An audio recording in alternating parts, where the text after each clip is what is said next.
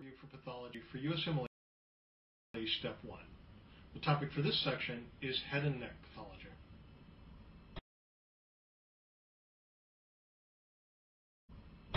We're going to begin by looking at pathology that specifically affects the oral cavity. Perhaps one of the most common manifestations of pathology within the oral cavity is infection with the herpes simplex virus that leads to the very commonplace cold sore. Can also lead in other individuals to an acute herpetic gingivostomatitis. The pathology within what one sees if one examines a cold sore is grossly vesicles or large bullae filled with a clear serous fluid. These will rupture and produce painful red-rimmed ulcerations. Microscopically, if one were to examine the fluid that comes out of these vesicles, or for some reason to biopsy this area, what one would see is cells affected with the particular eosinophilic intranuclear viral inclusions that characterize herpes infection that can often be outlined with using a particular smear known as the Zank smear. Now, there are other various sores that one can develop around the mouth and oral region, including the canker sore, or as they are more specifically referred to in medicine, an aphthous ulcer. An aphthous ulcer merely refers to a shallow, hyperemic ulceration, often covered by a thin layer of exudate and rimmed by an area of erythema. If one were to take a biopsy of this region, what one would see is a mononuclear inflammatory infiltrate in the surrounding region, hence a collection probably of plasma cells and monocytes. These lesions will often spontaneously resolve without any therapy. One other lesion that you can see, an infectious inflammatory lesion of the oral cavity, is candidiasis or thrush. This is characterized when one looks in the oropharynx of a white inflammatory membrane which is composed of a matted collection of organisms surrounded by a fibrinosuppurative exudate. One of the notable features about thrush is that unlike other conditions that affect with a white exudate in the mouth, such as leukoplakia, in thrush this white mass of organisms and fibrinosuppurative exudate can be very easily scraped off. It leaves an erythematous, reddened area underlying it, and you should think about thrush in individuals who are for some reason immunocompromised. So if you remember back to our lecture on the immunodeficiencies, you might think about this in people who have systemic disorders such as diabetes or HIV, or who for some reason perhaps have been immunocompromised to treat either a collagen vascular disease or who've undergone some sort of organ transplantation. Also think about thrush developing patients who are on long-term antibacterial therapy and thus have had a change within the normal flora that makes up the organisms in the mouth.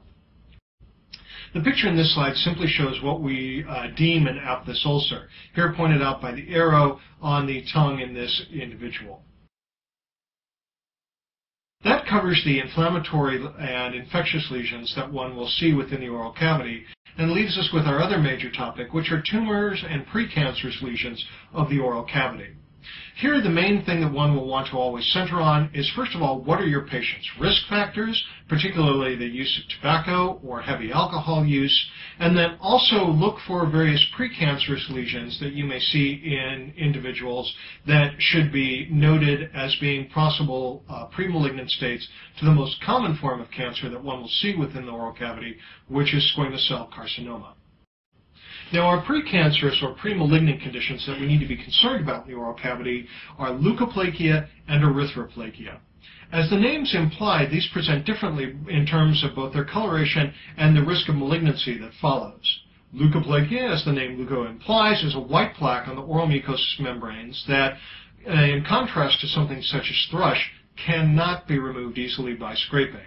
It cannot be classified clinically or microscopically as another disease entity and is considered precancerous. Erythroplakia, again, as the name implies, is a red, velvety, sometimes eroded area within the oral cavity that usually is level or perhaps slightly depressed in relation to the surrounding mucosa. There is a higher risk of malignant transformation with erythroplakia than there is with leukoplakia. This slide simply shows an example of leukoplakia. Seen here, we're looking up at the hard palate of an affected individual. These started as a series of discrete lesions that could not be readily escaped from the hard palate of the mouth, and now that have become a confluent mass of white matted material firmly adherent to the roof of the mouth.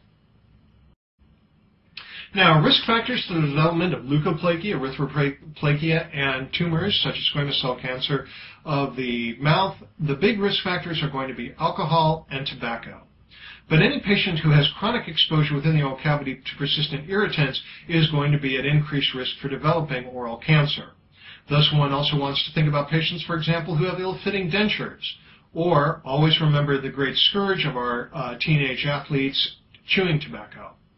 It's also begun to be recognized that HPV-16, often known for its role in squamous cell carcinoma of the cervix, also appears to be playing a role in the development of squamous cell cancer elsewhere in the body, including here in the oral cavity. Again, for leukoplakia and erythroplakia, and for squamous cell tumors, one can see either solitary or multiple lesions in the oral cavity that may have either indistinct or well-demarcated borders. Before we move on to dealing with frank malignant tumors within the oral cavity, it's worth mentioning hairy leukoplakia. You will see this most often in the setting of patients who are infected with HIV. The causative organism is the Epstein-Barr virus, EBV. Here, again, the clinical presentation can be confused with leukoplakia or oral candidiasis, where what one has on the oral mucosa are white, confluent patches of fluffy, hyperkeratotic thickening of the surrounding epithelia. When one looks histologically at biopsies from these lesions, you see piling up of keratotic squamous cells that overlie areas of mucosal acanthosis. This brings us to the major tumor that exists within the oral cavity, squamous cell carcinoma. The primary area that's going to be affected by most cases of squamous cell carcinoma is going to be the tongue. Hence, this will always be one area you will want to examine carefully in your patients during the physical exam, particularly those who have a long history of tobacco and/or alcohol use. The pathology tends to be areas of raised, firm, sometimes pearly appearing plaques. It can also be areas of irregular roughening or somewhat verrucous, that is papillary appearing areas of mucosal thickening. The squamous cell cancer of the oral cavity likes to spread to the surrounding lymph nodes and then down to the lungs, liver, and eventually to the bones. Now for the nose and upper airways. Again, we're going to deal first with inflammation and infections that affect the nose and upper airway. Of course, here we're all familiar with the common cold, or as we term it in medicine, infectious rhinitis. Causes here are generally viral and range from a variety of organisms, including adenovirus, echovirus, rhinovirus, mainly depending upon the season and where one happens to be in the country in terms of what you're going to be exposed to. For those of you who either have had a cold or had to examine a patient with a cold, the physical findings are classic. The thickened, dematous red nasal mucosa, with the nasal cavities being narrowed and the turbinates being enlarged. For those of you unfortunate enough to suffer from allergic rhinitis or hay fever, you're aware of this IgE-mediated immune reaction with both an early and a late phase response. Here the clinical picture is characterized again by extensive mucosal edema, redness, and often copious mucus secretion.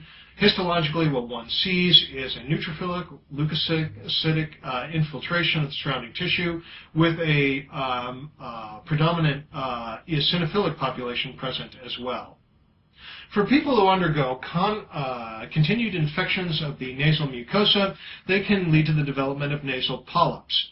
What you see is a focal protrusion of the mucosa, which when one looks at it histologically appears very edematous, with very loose stroma, with hyperplastic or cystic mucus glands infiltrated by various inflammatory cells. The predominant sequelae that one is concerned about with the development of the nasal polyp is that they can become ulcerated and lead to secondary infections in these patients. Sinusitis, as the name implies, is simply impairment of drainage of a sinus secondary to things such as inflammatory edema of the mucosa. This can lead to the impounding of suppurative exudates, producing empyema of the sinus.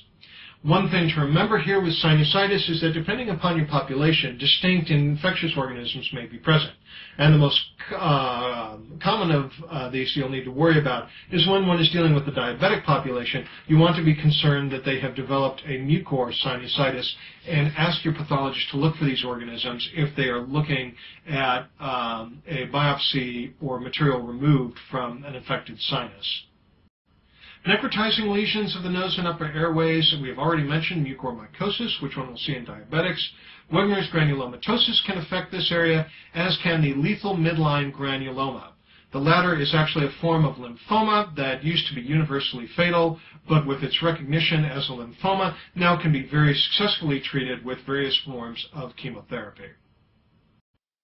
Now to the nasopharynx. We all have probably encountered in our youth cases of pharyngitis and tonsillitis. Again, here, as with rhinitis and sinusitis, the causes can be many and varied. We often are worried about a viral etiology for this. Rhinovirus, equinovirus, again, can play a role, as can adenovirus. RSV, respiratory syncytial virus, is also an etiologic agent here, as is influenza. Obviously, when it comes to bacteria, our big players are going to be things such as beta hemolytic strep and Staph aureus.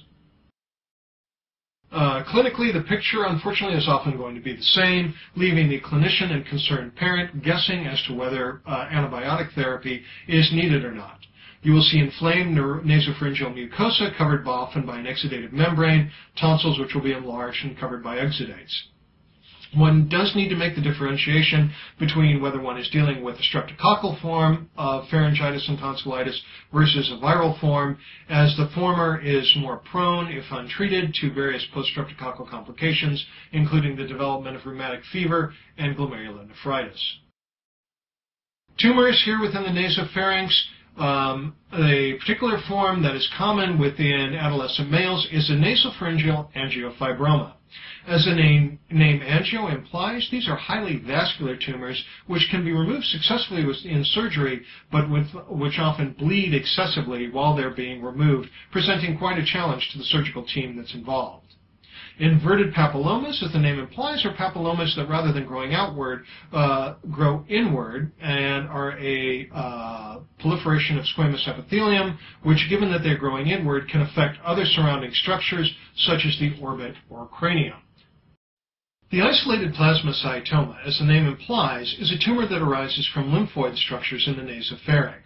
They present as polypoid growths surrounded by the overlying mucosa, and the important thing to remember, as the name isolated implies, will rarely progress on to the more malignant tumor associated with plasma cells, multiple myeloma.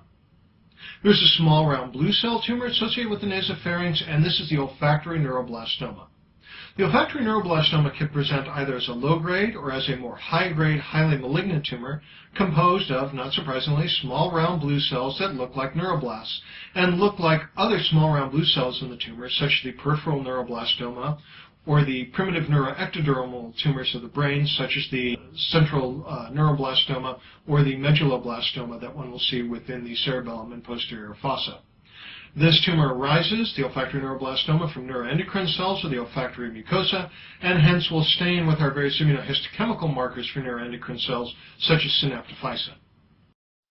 Now, nasopharyngeal carcinoma tends to most frequently be squamous cell carcinoma that can present in a variety of different patterns. It can present as a keratinizing squamous cell carcinoma or a non-keratinizing squamous cell carcinoma. It can also take on a very undifferentiated appearance with an intense lymphocytic infiltrate. Risk factors for this are hereditary, so one must be aware of family history, and infection with EBV. The tragedy of nasopharyngeal carcinoma is that they tend to grow silently and quietly until they reach the point where they're unresectable, and the patient has very few surgical or other therapeutic options available to them. That finishes this first section of the Falcon Pathology Review for USMLE Step 1 on the